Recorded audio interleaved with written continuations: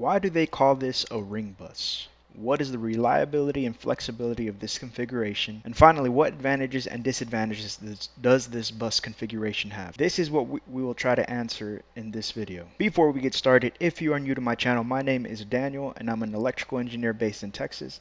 And on DC Engineering, we explore and expand our knowledge on all things related to substation design engineering.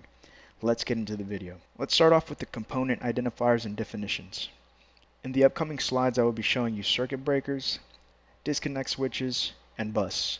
Additionally, for illustration purposes, components shown in red will be energized and components shown in blue will be de-energized. This will clearly show the outcomes of faults. And finally, I want to define some terms I will be using: reliability and flexibility. A substation's reliability is determined by its ability to remain energized in the event of a fault. For example, if there's a fault on the bus and the whole substation goes down, then reliability is low.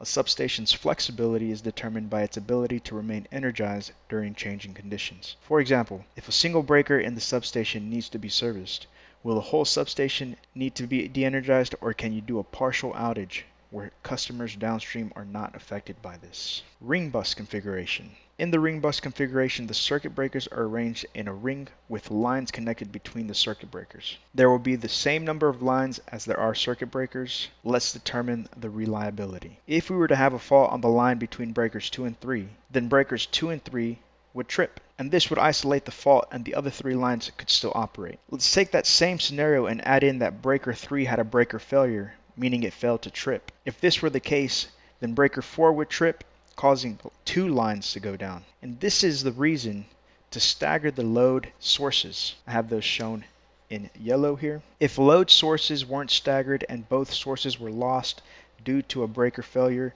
then the whole system would go down, ultimately making this system high on the reliability scale. Let's determine the flexibility. Let's assume that circuit breaker number 1 needs to be removed from service for maintenance. None of the lines would experience an outage because of the configuration, making this configuration high on the flexibility scale. The advantages of the ring bus configuration are high reliability, flexibility of operation, low cost.